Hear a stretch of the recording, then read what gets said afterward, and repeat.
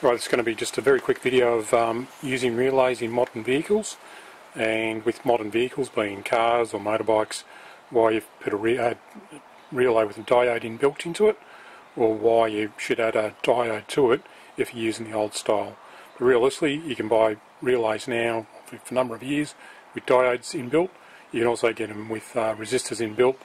There's plus and minuses for both, but you need it for the voltage spike protection. And if you use an old style relay without diode protection, you'll get large voltage spikes. So what we're going to do is hook this up to the car, which is running just over 12 volts, just straight from the battery, and we'll measure the size of the voltage spike that will come out of this relay when we disconnect it. And what happens is, within the relay, it's mechanical, so it creates an electromagnet which pulls down the switch which activates the relay. And what happens is when you release the power from the electromagnet, the coil collapses and the magnetic field collapses, which then induces the current in the reverse direction. And why they're dangerous to modern cars is the voltage spikes can do two things. One, it can go back into your computer or your ECU or whatever the controller unit if it's hooked up to that source, and large voltage spikes will eventually, if that's not the first time, will eventually blow up your transistor or MOSFET or whatever's driving the circuit. The second thing is that you can have debounce, and I won't measure debounce on this relay, which then can create its own signal, which then can cause the computer to think that the debouncing signal is actually a computer signal, which can then cause erratic behaviour in your car. So we'll hook this up, we'll have it on the Pico scope. We'll be running a trigger at 30 volts. So it's that blue line at the moment, 0 volts in there. I'll try and zoom in once I get capture. That's our trigger set up at 30 volts, but we'll see the spike will go above 30 volts, and we'll measure that in a second.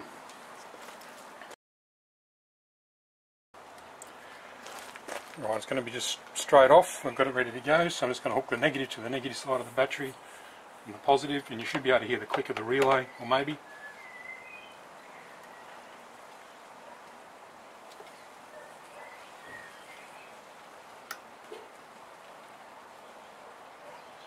Relay's on, and there's our capture. Okay, so we'll go in and have a look at what the capture is. Well, just from this point here, we see our volts rise from 0 volt, rises up to the 12 volts, which is battery voltage, and that's as the relay's on. The yellow dot there is our trigger point. So here's our waveform zoomed in a bit. So we'll just bring the ruler down to start with, down to there's our battery voltage there, on that line there, which is 12.94 volts, and that's what it's running up till it hits the relay. At this point, when we turn off the relay, we'll see the coil starts collapsing, and it'll create a DC voltage both in the positive and negative. But what we're worried about is this large voltage here, and as we zoom up to this top point up here, we'll see that it goes up to 151.5 volts. So that's what injects back into your driver, or can come out of the coil at 151 volts.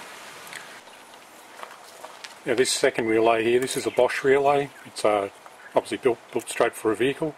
This has got an inbuilt diode into it, so we'll test this and we'll see how this one works.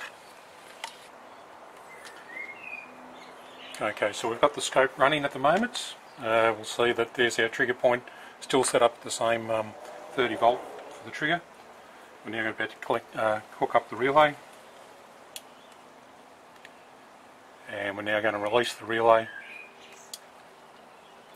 And as you see, there was no voltage spike.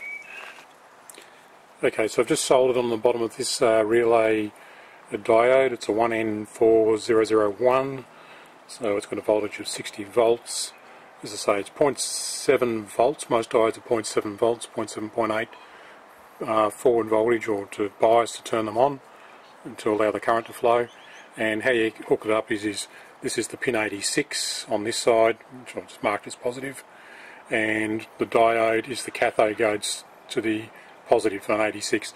And this is why with modern relays with diodes inbuilt, you've got to wire them up the correct way, positive to 86 and earth to 85. If you do it the other way, it won't work, it won't serve any purpose. The relay will work, but the diode protection won't work. So we'll hook this back up to the scope. It's set up with all the same parameters. Okay, so we have to connect up the relay now.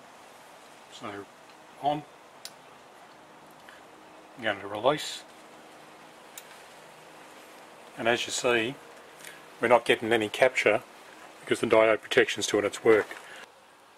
Right, so quickly, how do you know if your relay's got an inbuilt diode into it? Well, one is you can look up the model and the make and have a look at it. But two is, and it's going to be very hard because I've got to try and hold it here.